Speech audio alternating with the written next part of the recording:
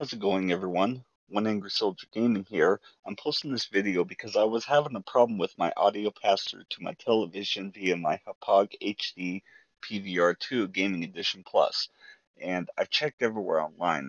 I've even narrowed the search down in quotations um, as far as audio pass-through to television goes, and I came up with two results. One of them was for video, so I canceled that out, and the other one the only other existing one was from a forum post of something I've never heard of. I can't even remember the name, but everyone on there was making suggestions like, um,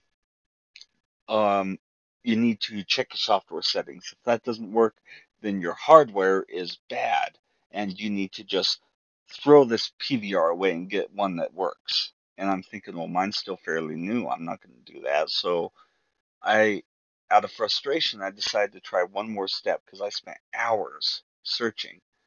And the one step I chose was so dang easy, I felt like an idiot afterward. What I did was I power cycled it. If you're not sure what that is, that means just unplug it, wait 5 to 10 seconds, and plug it back in. And I did that. And next thing I know, I've got audio pass-through on my television, so now I can actually hear my games while I play them.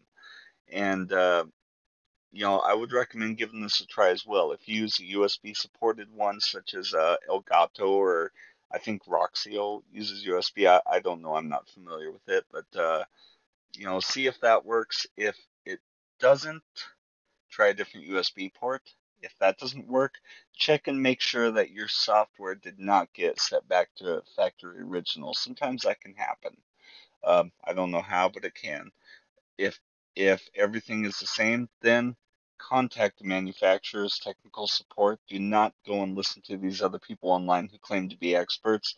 If they don't work for the company, don't listen to them when they say junk it, trash it. You know, because if anybody would know for sure what your problem is or whether or not you need a new one, it's going to be technical support for the manufacturing company of your PVR device. So give that a try. See if it works for you. Hopefully it does as it worked for me. So take care and happy gaming.